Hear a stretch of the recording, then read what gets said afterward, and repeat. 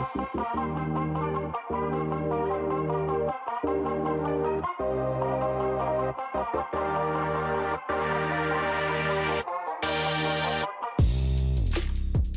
everybody, and thanks for joining me. And in this video, we're going to talk about a couple of new features that have been added to Google Meet over the last month. Now, you may have noticed in your Google for Education account that when you engage in a Google meeting with users, you now have a new icon at the top right. This is your activities icon. And currently, I have 2 users in this meeting, so we can see how some of these new features work. But if you click on the activities icon, you're going to notice that you now have breakout rooms, polls, and Q&A.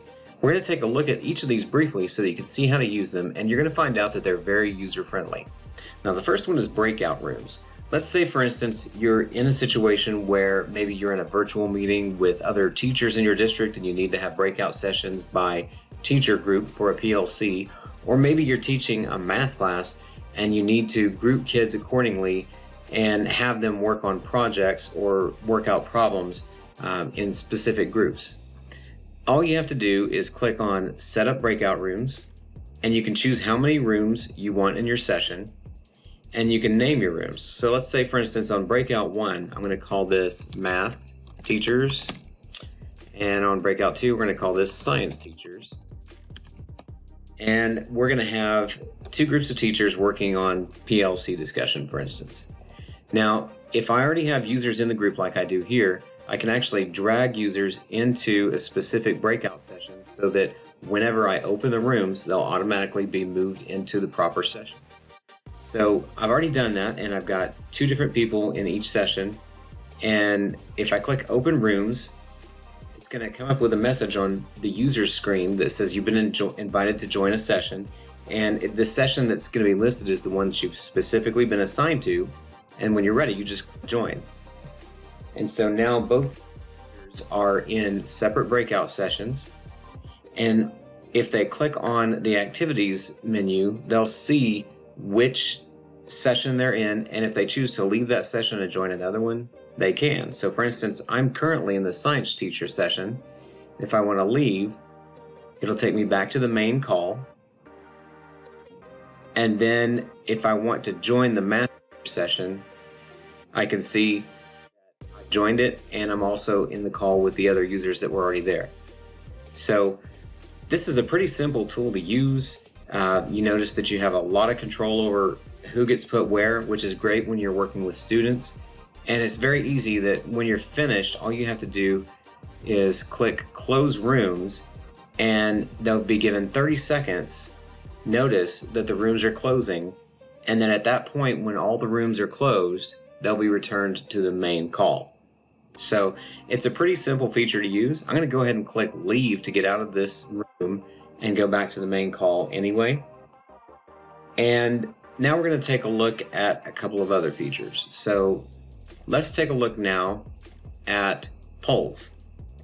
Now, a polling feature is a nice way to just throw a question up on the screen so that students or teachers can vote on a specific issue. In this case, if I wanted to just throw a question out there, I just click Polls and then click Start a Poll. And maybe my question is something simple as which is better? And I'll ask which is better, dark chocolate or milk chocolate? Okay. And I'm going to save that question, and maybe I want to create another poll question. I can do that as well. But when I'm ready, all I have to do is click Launch. And now, although you can't see this, the other users can actually, on activities, polls has been highlighted, and when they click on polls, they'll see that question. And so I'm going to have the other user vote on that question. And you can see that when they voted and they click vote, then their response will show up here. Now, if I want to show the poll results to everyone in the room, I just click this option here, and they can see how the rest of the class has voted. Or I can keep that turned off if I want to keep it anonymous and reveal it later. When I'm finished, all I have to do is click End the poll and then close out this feature, and we're back in the meeting. So very simple tools, but still very functional. Now, that's 2 of 3. Let's look at the third one. If I go back up to activities, the other option is Q&A. Now, you might be wondering, why is there a Q&A option when you already have a chat option available in Google Meet? And the reason that this is available is sometimes in a meeting, you want to have greater control over what's said in the meeting. For instance, you may want to turn off chat so that students don't just say anything and everything they want to say while you're trying to lecture, especially during distance learning. So if I can turn that one off, but still have the ability to do a Q&A session when I want to, then that's what this feature is for. And with Q&A, it's off until you choose to use it. And then when I click turn on Q&A, it says Q&A is now open, ask a question. And so students, all they have to do is click ask a question. So I'm going to do that on my other user and ask a question of the group. Okay, and when they post the question, it'll show up for the group. Now, if I choose, I can make this question visible or hidden. I can also, once I've answered that question verbally, I can click marked as answered so that the rest of the group knows that I've already answered that question. Or if other users in the class want to say, yeah, I want to know that answer too, they can click the upvote icon so that I know that there are other users that have that same question.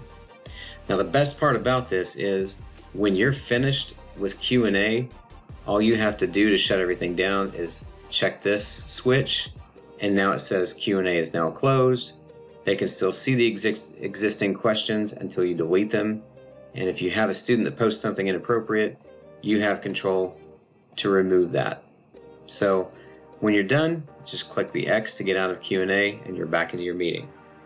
Hopefully these new features give you some insight into how Google Meet can be more fully utilized as a teaching tool. And I, for one, have to say that Breakout Rooms is probably the best of these three features, and it's the one that most of our teachers in our district have been waiting for. So, well, hopefully this helps you, and if you have any other questions, please visit my blog at www.techycoach.com or find my channel on YouTube.